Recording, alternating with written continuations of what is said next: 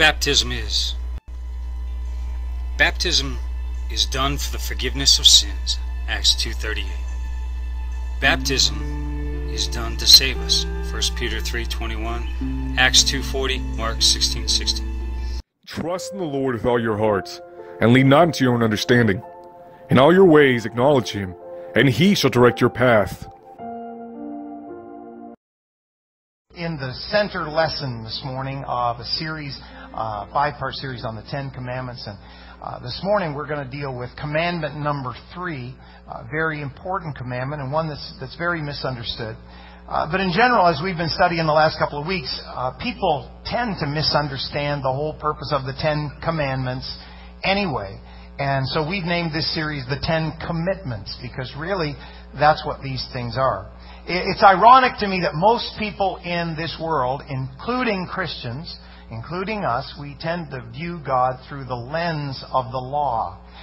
We view God as this austere, angry, judgmental person in heaven, and we view ourselves, of course, as very fallible and human and full of faults and failures. And so there's this discrepancy between God, who is holy, and those of us who know we're unholy. And we almost look at God's laws sometimes as Him looking at us saying, you better measure up. And if you don't measure up, you're in trouble when you get to heaven. Some people even view God this way. It's kind of like, well, when I die, God will put me on the balance. And if my good deeds outweigh my bad deeds, then, I'll probably make it in. And if you ask most people, how do you know you're going to heaven? Even Christian people, even Pentecostals, a lot of times what you'll find is that they start talking about their behavior almost instantly. Well, I'm as good as so-and-so, or I keep the commandments of God, or I try to live a holy or a righteous life, or they'll give you something that relates to their behavior. And that's really ironic, because if there's any one thing that God has made crystal clear in Scripture, it's that your behavior and my behavior can never merit us a place in heaven. You can live holy, you can live righteous, you can live godly, you can live every commandment in the Word of God for all of your life, and if you do that outside of a relationship with Jesus Christ, all you've done is you've been a good person for sure, but you haven't merited a place in heaven. How many know that we don't get to heaven on our own goodness? We get to heaven through the goodness and the grace and the mercy and the forgiveness of Jesus Christ in our lives. And so, a really important principle. It's ironic that when God has made that so crystal clear, your behavior can't merit you a place in heaven. It's ironic that most people still view God through the lens of the law, trying to find acceptance with God through how they act. And, you've got to learn this principle early on in your Christian life. We don't do good things so we can get saved. We do good things because we are saved. And if you go all the way back to the Ten Commandments, which is probably where this idea got started, you'll find that the Ten Commandments were not given to a people, Israel, so that they could measure up and God could find them righteous and then He'd fellowship with them. These commandments were given to a people that God already had a relationship with. God had a relationship with Israel from the night that He delivered them out of Egyptian bondage. They put the blood on the doorposts of their house in obedience to the Word and the will of God. They walked through the waters of the Red Sea in obedience to the Word and the will of God. And they followed the pillar of cloud and fire through the desert in obedience to the will and the Word of God. They already had a relationship with God. And 3 months later, they go to Mount Sinai, and Moses walks up to the top of the mountain, and then and only then does God give them the law. So they're not at Mount Sinai hoping to get in. They're already in. They're not at Mount Sinai hoping to get a relationship with God. They already have a relationship with God. They're already His people. And if God ever gives you a command, if God ever gives you a rule to live by, if God ever privileges you by opening up His Word to your understanding and you think, wow, there's something that God wants me to do. If God ever privileges you with that kind of knowledge, that's not because He's measuring you. That's because you're His child and He wants to protect you and guide you, just like you give rules to your kids. You don't give rules to everybody else's kids on the street. You give rules to the kids that you love and that you care about, because you have a vested interest in how they turn out. And so, if you think about Israel, these people have been in slavery for 400 plus years, 430 years. And they're brought out of bondage on that one night that they still call Passover. It's on that night that God sets them free. They are delivered. It's the Exodus, the coming out, the exiting out of Egypt. It's the Passover. God passed over them. He didn't judge them. He set them free. And so the law is not given to a people in slavery. They were in slavery for 430 years, but God set them free from slavery. So the laws are not given to people enslaved. We've got countries that are in the news right now around the world. We're trying to get foreign aid into these countries that have been devastated. And we can't get it there freely. Why? Because those people are not free to receive foreign aid. We have to work through governments that oppress them. Those people don't have laws like we have in this country because they are governed by dictators and they live in fear. That was Israel for 430 years. The laws of God were not given to keep a bound people bound. They were given to keep a free people free. And if you ever understand that, it will revolutionize your understanding of the Word of God. This book is not given to keep us in bondage or to let us not have the freedoms that everybody else has. This book is given to a free people to keep them free. This book will keep you from sin. This book will keep you from addiction. This book will keep you from bondage. This book will keep you from making the fatal mistakes that so many people make if you pay attention to God's commands. And that's why we call this the 10 Commitments. Not the 10 Commandments, the 10 Commitments. God's rules are not a condition of relationship. God's rules are a confirmation that you already have a relationship. Because rules never establish a relationship with anybody. You can't legislate a relationship. You either have one or you don't have one. You can't force a relationship. Rules without a relationship in there, they always breed rebellion. And you will rebel against the things that are very best for you, the things that God ordains for your life. You will rebel against them unless you have a relationship with God. You'll think they're stupid. You'll think they're irrelevant. You'll think they don't relate to modern society. You will always rebel against the rules and the principles of God unless you have a relationship with God. And so the real point here is relationship. Now, in the last 2 weeks we talked about 2 commandments. First commandment we all know. It's thou shalt have no other gods before me. Now, if I could bring that commandment into 2008 and say it in a way that relates to us, what God is saying is, don't go to multiple gods for multiple needs. Don't have this area over here where you go there for this kind of fulfillment, and this God over here you go to this kind of fulfillment, and you go to all these different places and all these different people and all these different situations to meet your needs. Come to me because I can meet every need. Let me be the center of your everyday life. Don't have any other gods before me. And when you break it down like that, it makes sense. God is saying, I'm the one that set you free. I'm the one that got you ready for heaven. I'm the one that gave you this relationship. So I want to be the center of your life. And we say, yes, that's a commitment, not a commandment. And then the second command is, don't make any graven images. Or today we would say, don't make any idols. And our idols in North America are not little statues that we bow down before. We bow down before ideas. We bow down before what Hollywood tries to sell us. We bow down before what the financial situations and the financial markets try to sell us. We bow down to peer pressure. We bow down to all kinds of things in our culture. They're not statues, they're ideas. And North Americans are probably more idolatrous than any other group of people on the face of the earth. We're more idolatrous than somebody in the jungles of Africa that's never heard of God, bowing down before a little statue that to them represents God. What is a God in your life? A God is what you organize your life around. You can tell what your God is by how you spend your money and how you spend your time. And if you just look at your day timer and your pocketbook, you'll know exactly what's the center of your life. And God says, if anything else is the center of your life, it's not me at the center. And so He says, don't make any graven images. What He's literally saying is, don't form anything with your hands that replaces me or even represents me. And we talked about this last week. What they would do in Bible times is they would make an idol and they would set it up somewhere in a temple or in a grove or on a hilltop, and they would go to that idol and they would worship that idol. Now what that meant was they had made their God a location. And so when your God is in a certain location, here's the point, you can get away from your God.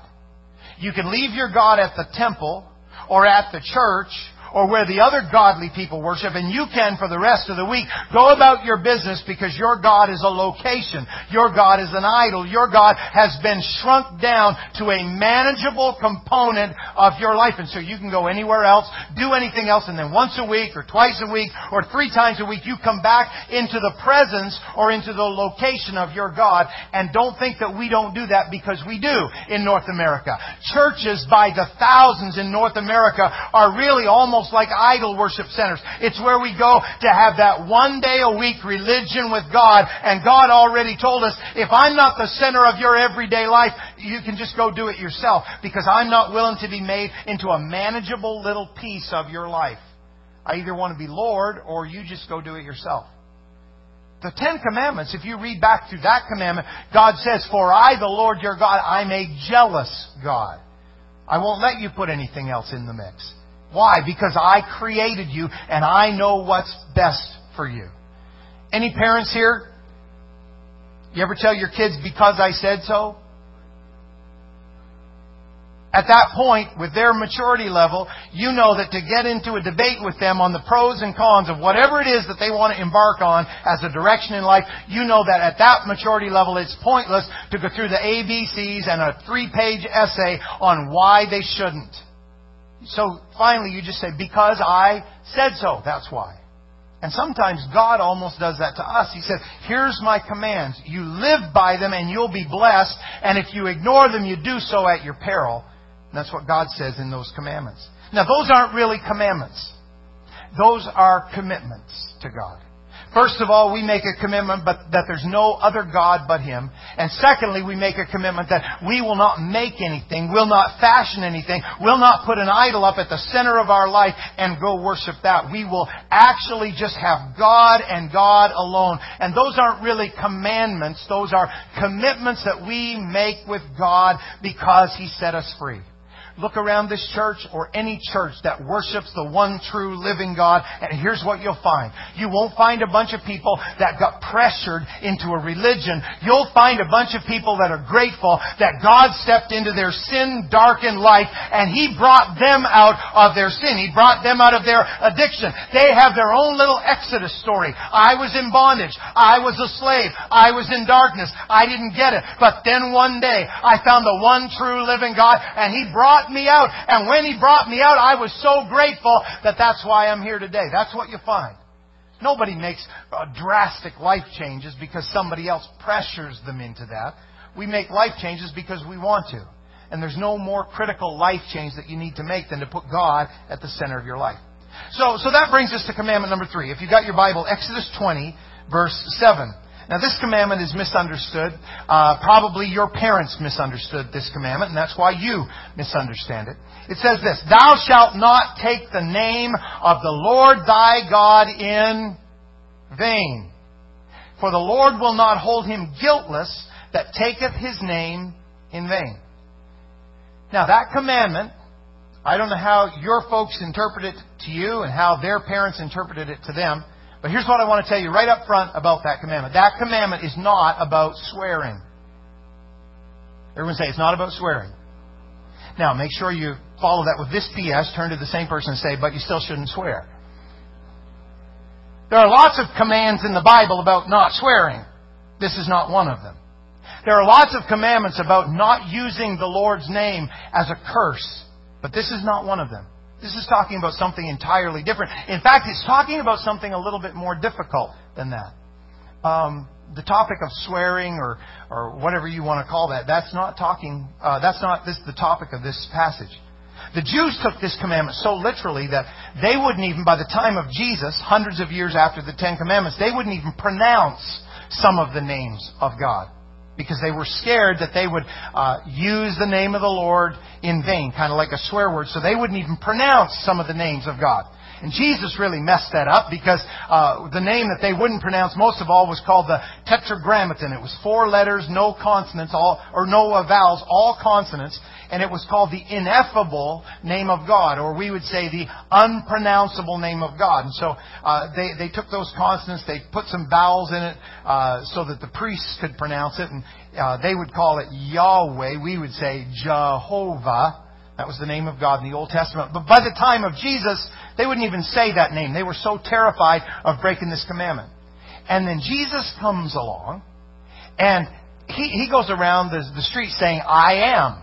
You read it in the Gospels, but we miss it because of the English. He says, I am the bread of life. I am the way, the truth, and the life. I am the door. I am the vine. I am the shepherd. Every time He says, I am, that's not a pronoun and a verb like we think it is in English. That's actually Jesus using the unutterable, ineffable, holy name of God from the Old Testament. When God said to Moses on the same mountain, I am that I am. They hadn't pronounced that name for hundreds of years because they were afraid of breaking this commandment. And all of a sudden a carpenter from Galilee is walking around their streets in a pair of sandals and a robe with his disciples, and he's using that holy name of God in reference to Himself all the time. I am the door. I am the way, the truth, and the life. They look at Him at His trial and say, are you the Son of God? And He looks back at them and He uses that name. I am. And you'll see the Son of Man in the clouds of heaven. They crucified Him for that. They knew exactly what Jesus was doing. Every time He used what we would say in English is a pronoun and a verb, I am, He was using that holy name of God in reference to Himself. They knew exactly what He was saying. Jesus wasn't claiming to be part of God. He wasn't claiming to be a junior God. He wasn't claiming to be part of a committee of gods. He was claiming to be all that there was. I am that I am. He was claiming to be Almighty God walking in a physical form in their midst. They didn't like that. But it all came about as a result of them trying not to break this commandment. They wouldn't even pronounce that name of God. Another tradition the Jews had is when they wrote the Scriptures, they would take a pen and they would write the Scripture up until they came to the name of God. And then they would put that pen away, go get another pen that had never been used, a quill. They would dip it in ink, they would write the name of God, and then they would retire that pen forever. And they would go back and get the regular one and continue to write the Scriptures. And they would do that every time they came to the name of God. Over the years, there were thousands of quills put away in honor because they had once written the name of God. And the Jews did all of that lest they break this commandment. Don't take the name of the Lord your God in vain. Some of you grew up in homes like this where your parents said, don't you say G, because that's too close to Jesus. And don't say gosh, because that's too close to God. And there were probably a list of 12 other ones that you couldn't say, because they were pretty close. Some of you are smiling because that was your house. And you know what? It's not bad to make a command to keep you from breaking another command. But here's the problem with the Jews, is they totally missed the point. They had a tradition, but they didn't keep the heart of this command. And that's what I want to deal with. Because literally, if you look at that verse, put it back up for me, guys. Thou shalt not take the name of the Lord thy God in vain. What it's literally saying, how we would say that in modern 2008 English is, thou shalt not, or don't misuse the name of the Lord your God. Don't misuse His name. Everyone say misuse. So it's possible to misuse the name of God. What it's literally teaching us is don't use the name of God to accomplish something that you want. The name of God is to be used to accomplish what He wants, not to accomplish what you want. Don't misuse the name of God. Don't use the name of God to accomplish something that God has nothing to do with. That's like, breaking that commandment would be something like somebody going out and making a business deal in your name, using your bank account, your credit, your money without your knowledge. They fake that they're you. They forge your name. And they do business in your name, but you didn't give them authorization. That's the same as this. Don't use God's name to accomplish your will or your means. And when Jesus came to earth, the religious leaders were doing this all the time. They were always using God's name as a cloak, and they got what they wanted. They got control over other people and situations by using God's name. And they used God's name to support their loopholes in God's law. They had God's law, they studied it, they knew what it said, and they made everybody else live up to the letter of the law. They were the religious police. They made sure that you and I, if we'd have lived back then, they made sure that we towed the line on all the little commandments of God. And meanwhile, they were using loopholes so they themselves could get around the law of God. They came up with religious rules just to get around the real meaning of God's commandments. You say, does that really happen? Yeah, human beings have done that for eons. Look at history. Look at church history. The Crusades. When a group of people said, we are going to set Jerusalem free, and they went on expeditions of war to do that, and thousands and thousands and thousands of people were killed.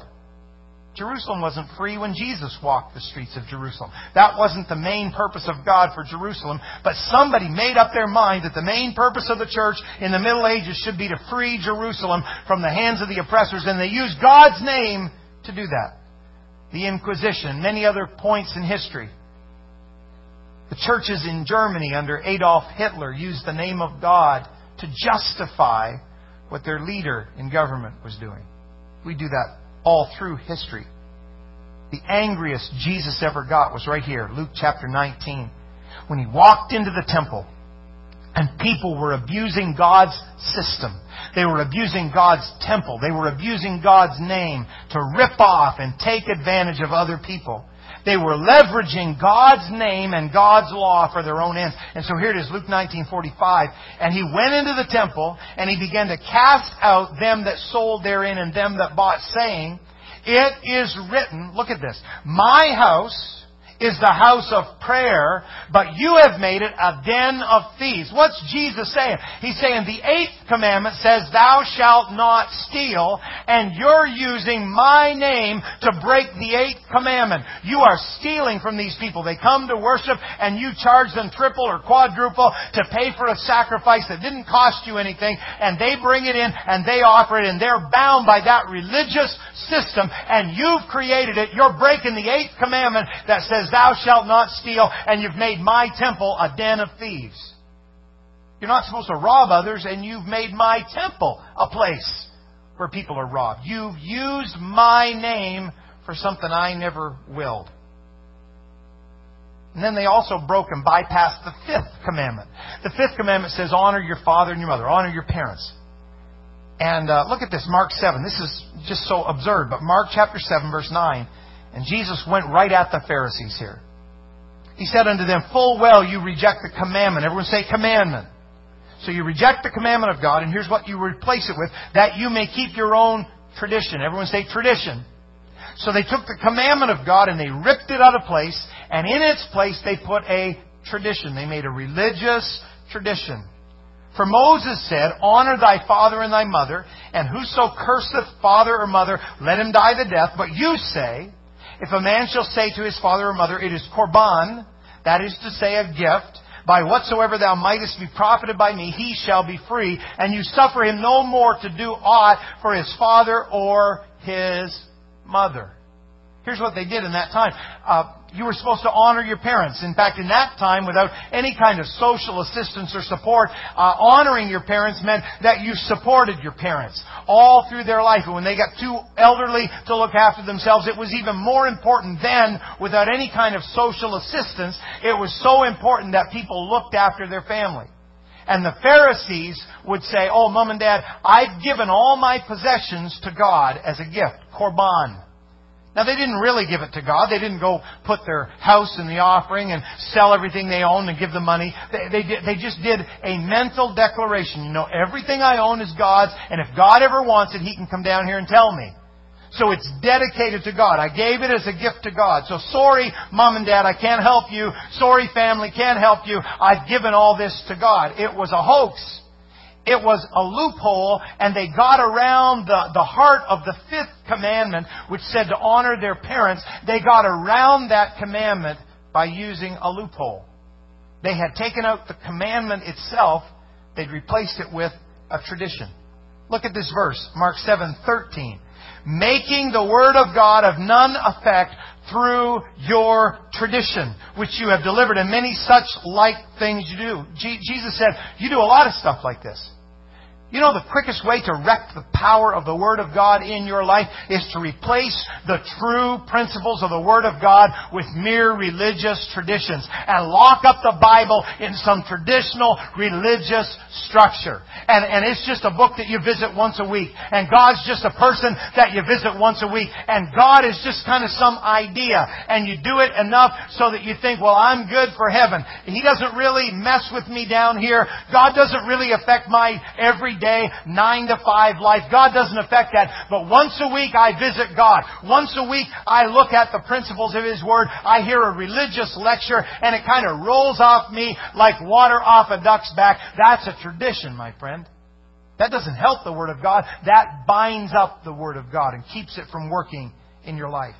And that is what taking the name of God means. It's using His name to do what you want to do. People do it all the time in religion.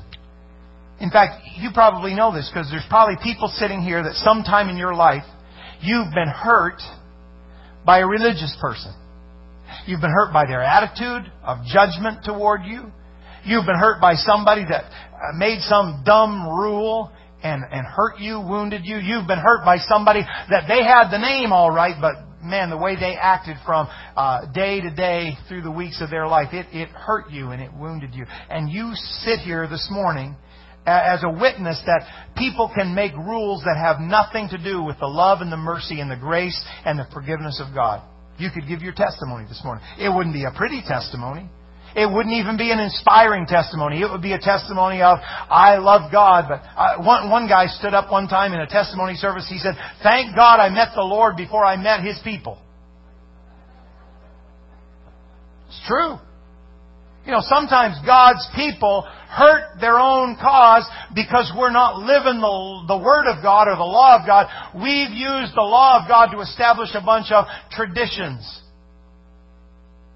And traditions ruin the power of the Word of God. I'll tell you what, I have enough confidence in this book that if this book gets into somebody's life and somebody's really sincere, I don't have any worries about somebody that's hungry for the Word of God. I don't have any worries about somebody that's just dying to get in the presence of God so they can lift their hands one more time and stand to their feet and let God's presence wash over them. I don't have any worries about people that are hungry for spirit and truth. I don't have any worries about them. I have worries about people that just kind of have become accustomed to God over the years, and they can sit unmoved in the moving presence of God, and it just doesn't affect them. That's tradition. That's religion. Jesus said, that's taking my name in vain. You show up and you mouth my name once a week, but I don't affect you. I'm not your God. You've created a little location for me where it's safe to come once a week.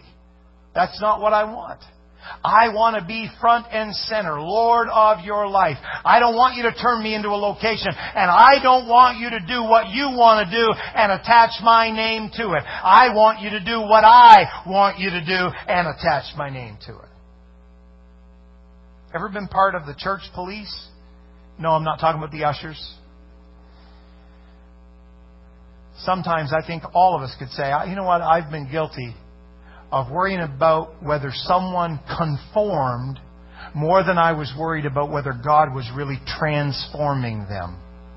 I got in a rush to see someone conform to everything that we do around here, and I wasn't really at my heart concerned about whether God was transforming them. Folks, church, apostolics, if God ever transforms somebody, you won't have to worry about them conforming to the Word of God. They'll do it for the right reason. They'll do it because they love God.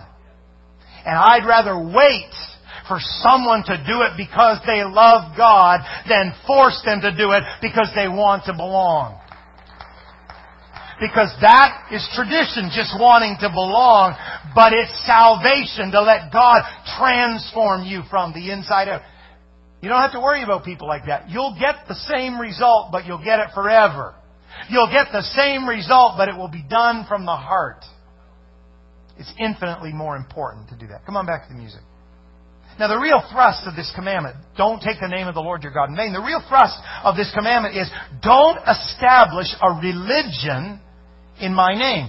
Don't do what you want, because God knew our tendency to turn incredible eternal truths into tedious little earthly nitpicking commands. God knew our tendency as human beings.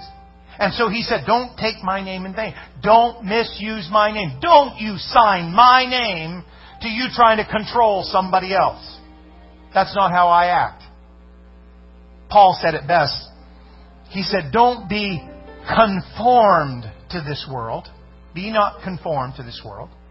See, conforming is the world's process. It squeezes us all into a mold, and we all feel pressure to act the same, look the same, go to the same places, know all about the same sports teams and entertainment and movie stars. The world conforms us. And the world says, if you're not this, you don't belong. You're not cool. You're not with it.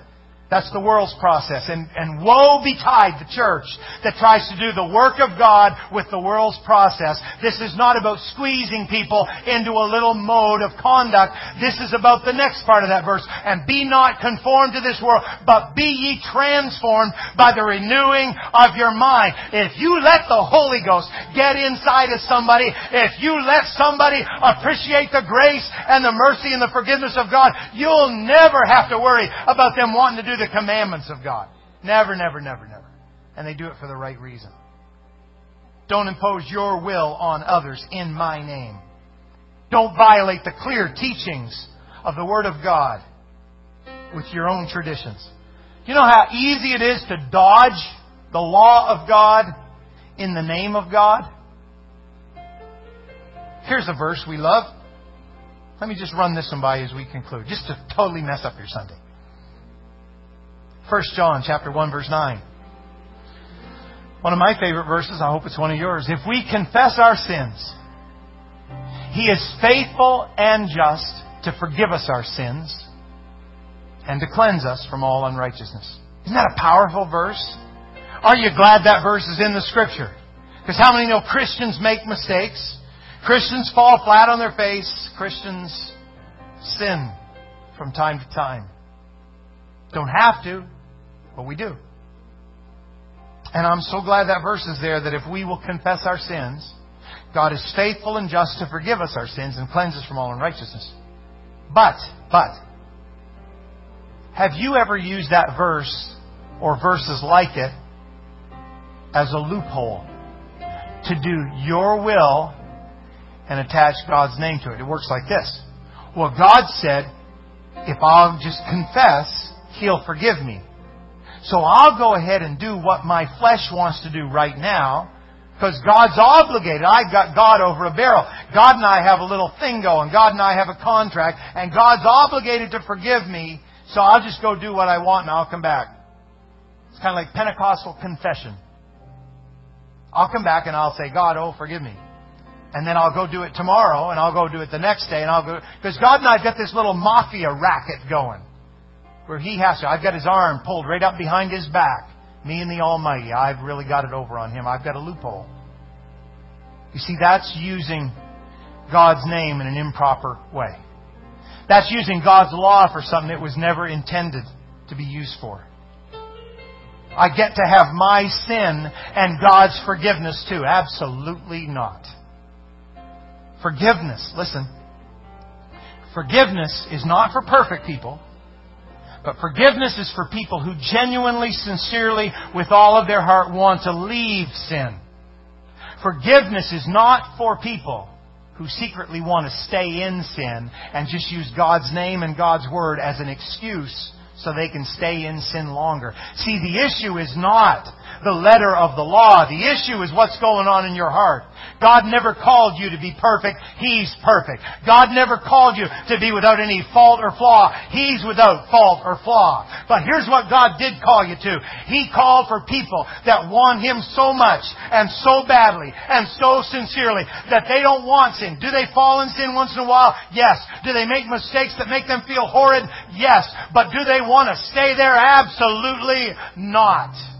That verse is not an escape for you to do what you want and put God's name on a PS and say, oh, well, God, you've got to forgive me. That verse is for people that with all of their heart say, I once was a slave, but I don't want to act like a slave. I don't want to think like a slave. I don't want to conduct myself like a slave anymore. And when I fall, don't rejoice against me, O mine enemies, because every time I fall, I'm going to arise. I'm going to stand back up. I'm going to ask God for forgiveness, and I'm going to keep going on. But if you think my heart is to hide my sin, if you think my heart is to live like the world and just fake this church thing, you've got another thing coming.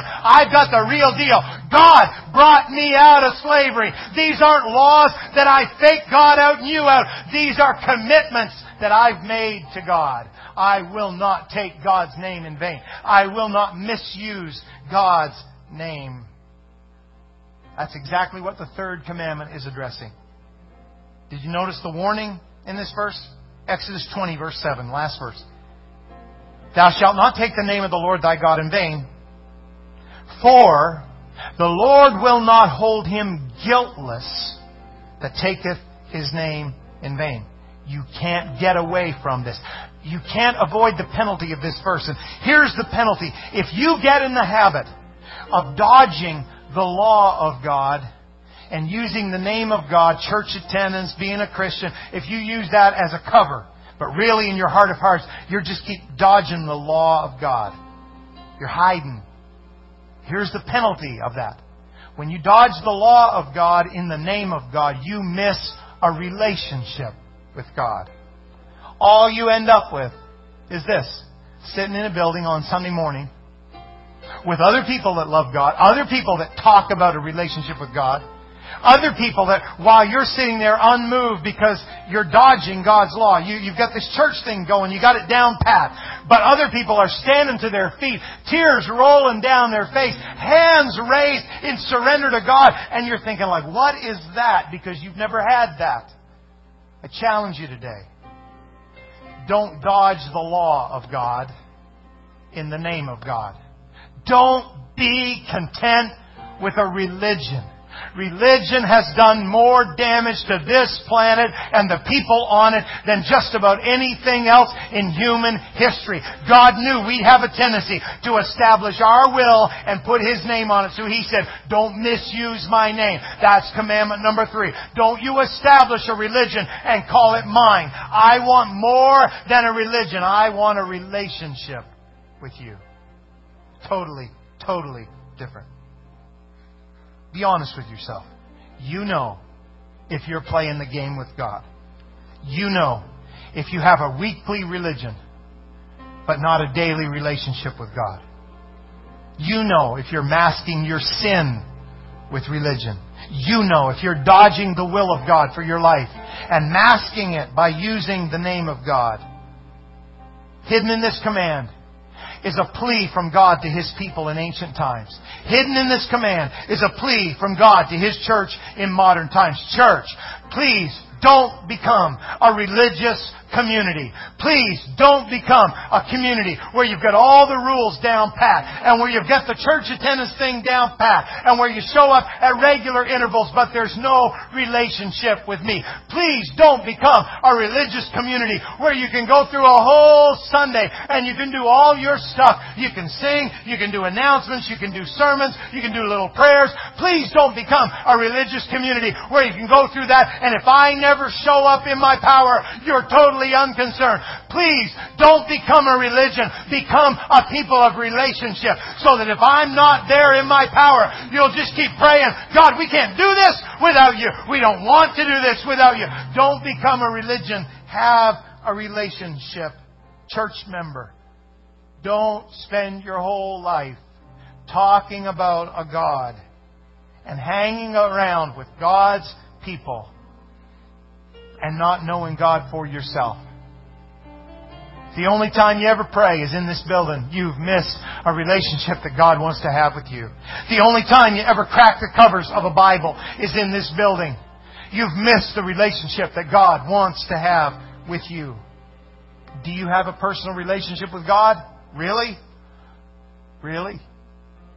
Or are you just using His name to do your will? I guess if we could put anything behind the first 3 commandments, we'd just say, stop pretending. Put God at the center. Don't try to localize Him to some little religious thing. And for heaven's sake, don't take His name and try to do your thing.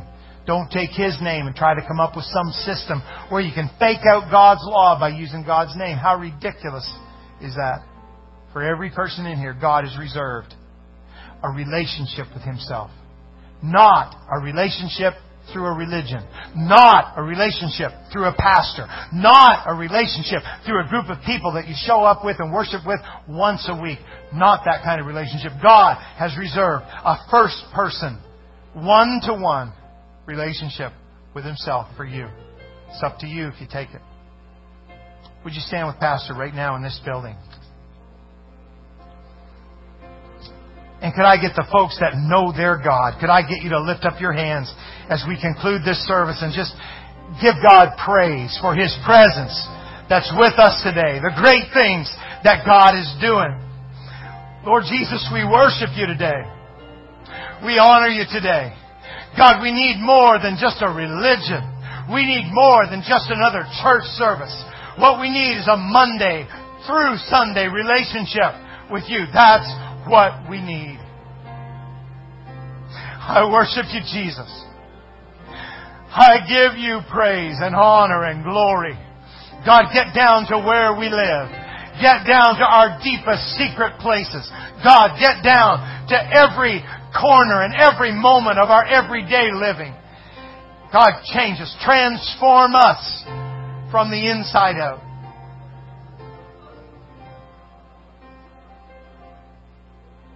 God's calling some of us to prayer. God's calling some of us to His Word. God's calling some of us to do something great for Him. Could Pastor pray with you? Let's bow our heads together. Lord Jesus, I thank You, God, for this crowd of people that's gathered in this building this morning. And we don't diminish that, Jesus. This is so important. Your Word tells us not to forsake the assembling of ourselves together. So we do this every week, multiple times. But Lord God, help us to realize today, help someone here that You've zeroed in on by Your Spirit today, help them to realize that this is not the relationship that You talk about in Your Word. This is just one part of that. The relationship is not a crowd with God. The relationship is one-on-one. You and them. One-on-one in a place of prayer where there's no preacher, no music, no sermon, no church family, just them. God, would You get a hold of somebody's heart this morning and talk to them about that? Because their only relationship with You is through us, through the church, through their church family, through a pastor. They don't really have a relationship one-on-one with You. God, would You get a hold of them today? Would You talk to them? Lord God, I ask You that You'd just be that nagging voice in the back of their mind this week that says, I'm here, I'm available, I want to talk. I want to be with You. I want to be in Your presence and You to be in my presence. God, would You just convict that person this morning? God, somebody else that's just faking everybody out. They've got a religious thing going, but they're dodging Your law. They keep outward commandments, but the heart of the law they've messed up so many times. Jesus, would You wrap Your arms of love and compassion around them and let them know that You will forgive.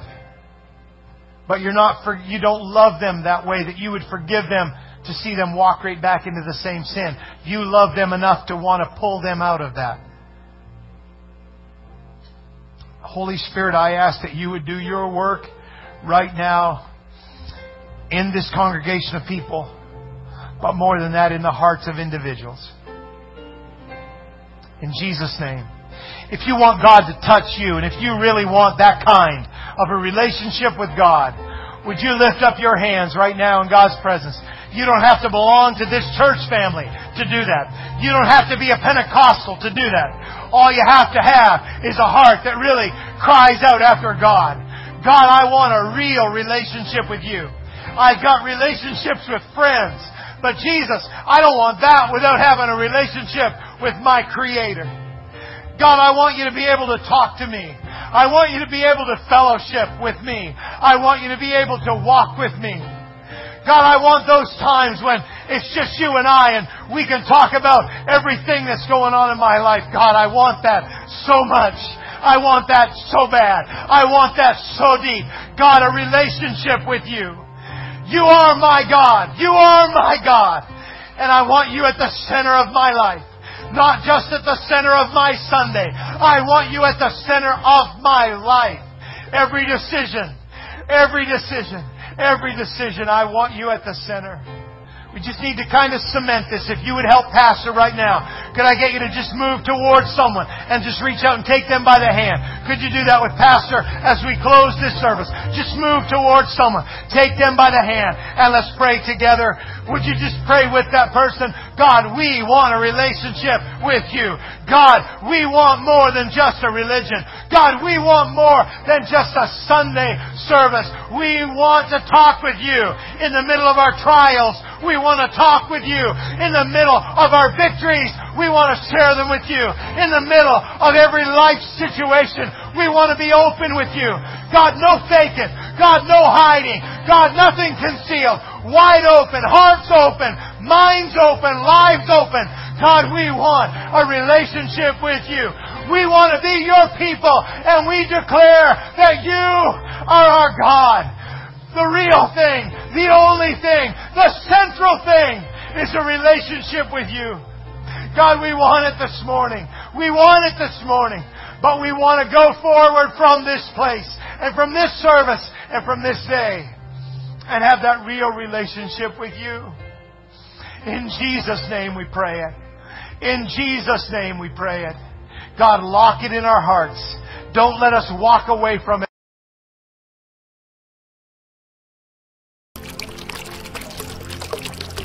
The next day, John saw Jesus coming toward him and said, "Behold, the Lamb of God, who takes away the sins of the world."